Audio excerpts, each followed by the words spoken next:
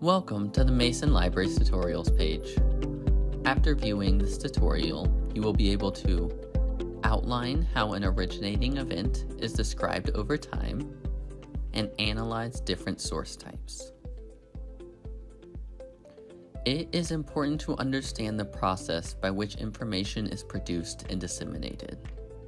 This will help you know what to search for, where to search for it, and how to evaluate what you find.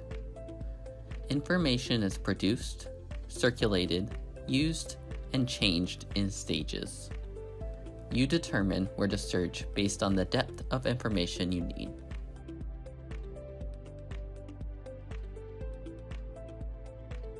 Everything starts with an event. New information about that event is often aimed at an audience wanting quick, current, and up-to-date facts. As time progresses, information sources become more detailed, often more scholarly, and usually include in-depth analysis. This is not a rule.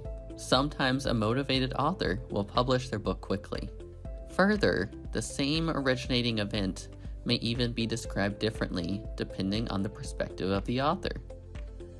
Consider the value that each source type brings to your research.